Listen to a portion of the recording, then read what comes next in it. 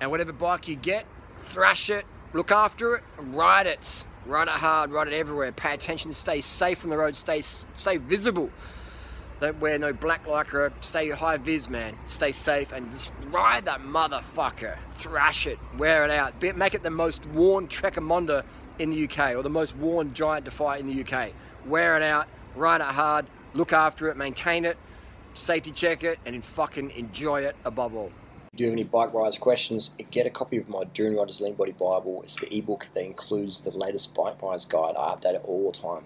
You know, I update it every few weeks or months. I update it every time there's a new product in the market that I definitely rate. So it's constantly updated. So if you do buy a copy, whenever I update it, you will get sent the latest update. So just updated that again a few weeks back. So yeah, get a copy of that. It's got all the best tips, best products, best training over the last 20 odd years of racing bikes and helping thousands of people get the best bike for them. So it's the best bike buyer's guide on the market, because it's total straight up legit information. So there you go. Get a copy. Save so much money and time by buying the wrong stuff. Just learn from my mistakes. Get a copy of my ebook, read it, and enjoy. Alright, let's get to the video. Okay, so we have comments here. Hey Durian, looking for my first road bike. Should I get ALR, Emonda ALR 5 disc? It's 1700 Great British Pounds, or Defy Advanced 3. So this is lives in the UK. And so when you're buying a new bike, always got to understand where are you riding, what sort of riding you want to do, what's your goals here. So using the wet, not an expert, soon will be. Let's get it going. So we're going to do the Trek Emonda ALR. It is an alloy frame bike from Trek, which I do rate. It's probably actually coming out of the Giant factory. Trek make these bikes with Giant. Alright, so we've got a disc, hydro disc, which is fantastic. With Shimano, it's got the new Shimano 105 group set, which I'm a fan of. And so yeah, you can put a 34 cassette on there, you can put a 40 cassette on there if you wanted to. You can put absolute black 4630 chain rings on there if you wanted to, but for the UK there's not that many steep hills compared to Thailand, so the gearing's probably going to be okay. But if you need to, then you can put some absolute black 4630 rings on there if you found the stock gearing not good enough. Alright, so it depends where you live. But anyway, it's a nice bike, it's alloy frame. Let's go look at the Giant. Alright, so we've got this is the Defy Advanced 3 2019. It's carbon frame 4. We're talking group set. We've got the Tiagra group set on there, which is still really good. What brakes do we have on there? Do we have the Conduct? Interesting name. Conduct disc.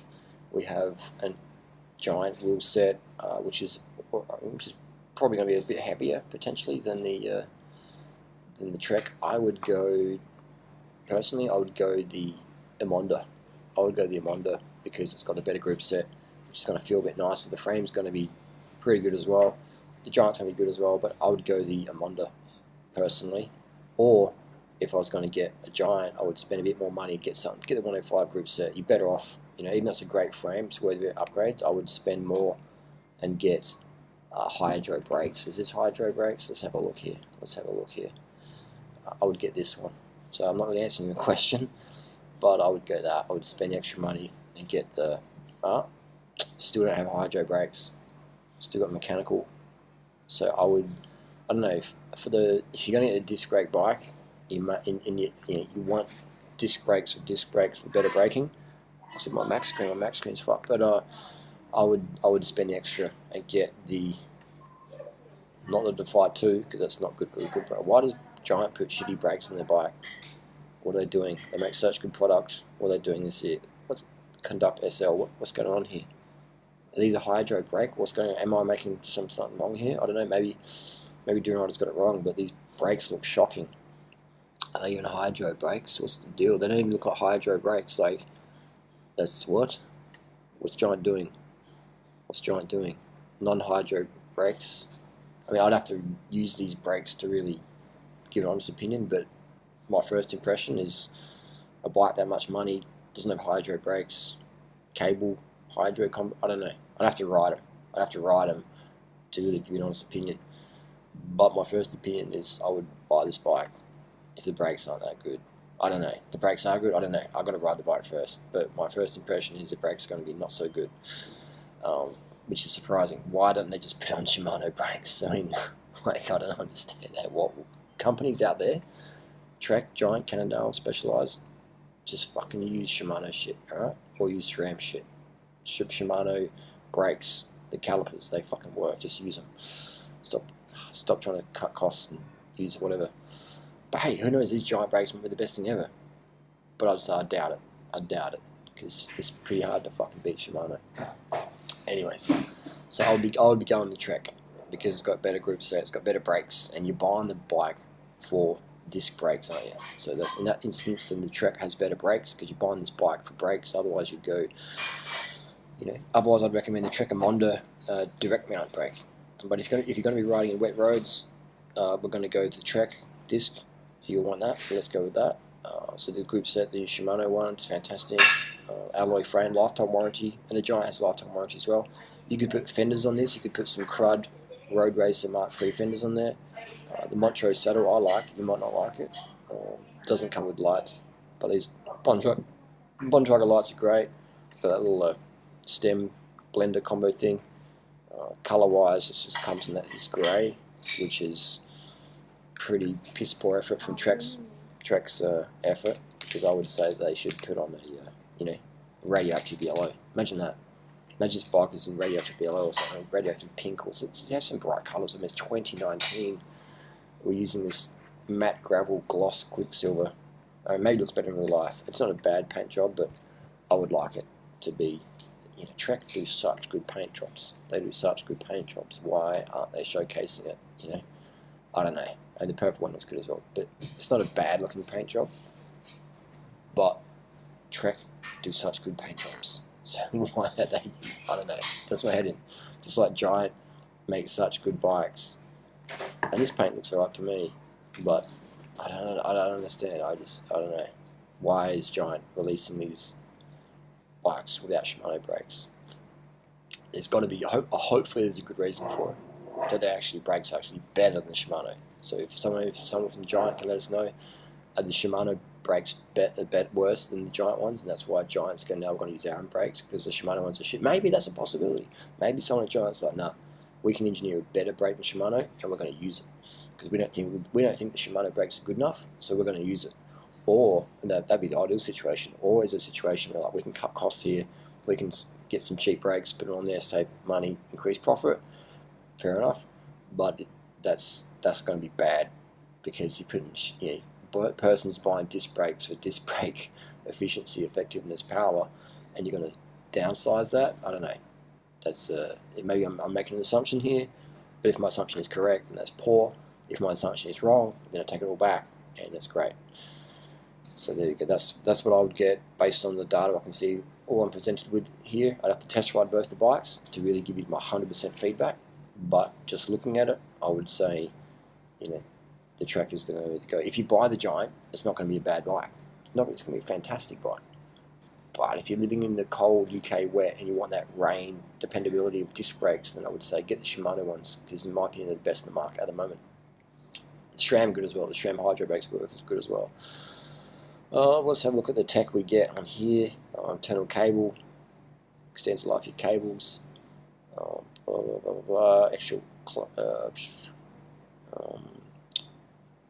have a look at the. Oh, it's another colour as well. You can get this purple colour and a black one as well. If I was going to buy the bike, if you bought my bike buyer's guide, then I do rate the Emonda highly. This is my favourite bike. It's going to be super light, direct mount brakes. But if you're riding in the wet a lot, then the brakes aren't going to last as long. The rims aren't going to last as long as a disc brake bike. So if you're living in dry to mid wet, then go with this. If you're living in heavy wet and you're going to be riding, commuting in the heavy wet, then yeah, get hydro discs for sure. If you're going to be commuting in the wet, hydro discs all the way. The Giant is a fantastic bike, very comfortable. These Giant Defys are very super comfy, pretty lightweight frames, but the wheel sets are quite heavy, and these brakes I'm not sure, they're untested charters waters for me. So what bike would I buy? I would buy the Trek. And to give my full-on 100% conclusion, I'd have to test ride both bikes. If you already bought the Giant, then that's not a bad move, because you can change the brakes out. So you can change the wheels out over time, things like that. So it's not a bad bike. It's definitely a good frame, excellent frame. Both bikes have excellent frames that are going to last you a long time. Both got lifetime warranties.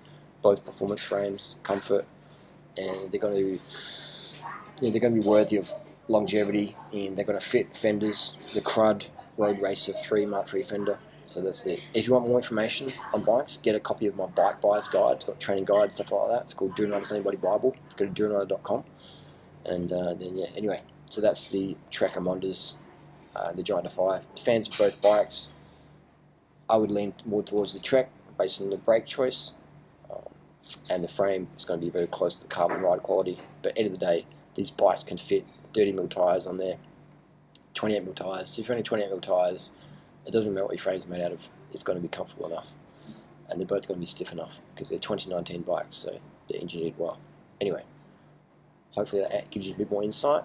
And if anyone has any more questions, what bikes to get or whatever, get a copy of my ebook or ask some questions down below, and I might get back to you. See ya. So I was just inside, so it couldn't be too much personality in there because there's other people in the restaurant. Alright, now we're outside now. Trek Emonda ALR 5 disc, or the Giant Defy 3 2019. The 2019 bikes, alloy versus carbon. One's got full Shimano group set on there.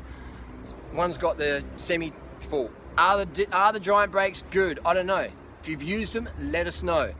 And if you have used the latest Shimano 105s, I had, they're great. Let us know in the comment section down below. Are the new Giant brakes shit or legit? Well, I don't know, legit or shit? You know, so let us know.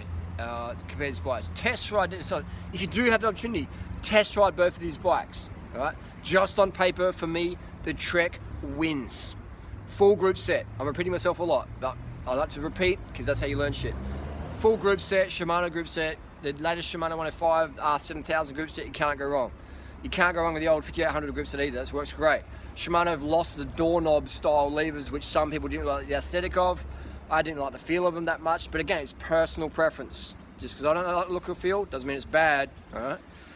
I'm not God, I'm only close to God. But anyway, cut that one out. So you got to decide. You know, if you want the disc brakes, then get the best. In my opinion, they're the Shimano or SRAM Hydro. Are the Giant brakes good? I don't know. This is a question I've asked probably 20 times in the video. Maybe when I'm back in Australia, I'll go test ride one and see what the deal is. Either way, you can't go wrong with either bike, but the Trek on paper wins for me. If you want more comparison videos like this, give it a thumbs up. If you want to go to Bike Buyer's Guide question, get a copy of my Bike Buyer's Guide. It's got in-depth product stuff in there, what I recommend, what my Durianrider top pick is. Not sponsored by Trek or Giant, or I mean, some companies do sponsor me, but I give my, I'm in a bit of a predicament there.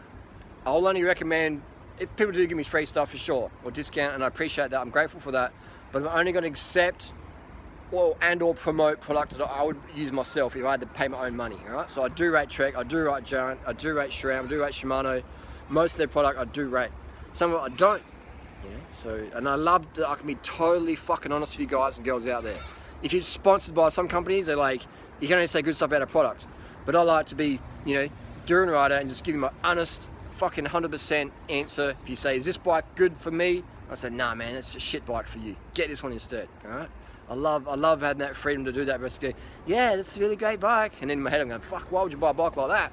But I can't tell you the honest truth because my sponsor might not like that. So if anyone sponsors me, gives me stuff, they understand that I'm going to be totally non-biased and give my viewer my 100% opinion. So that's what you're going to get from me. I don't give you my 99% opinion. If you ask for 100% opinion, you're going to fucking get it from me. That's my promise. It's always been like that. It's always going to stay like that.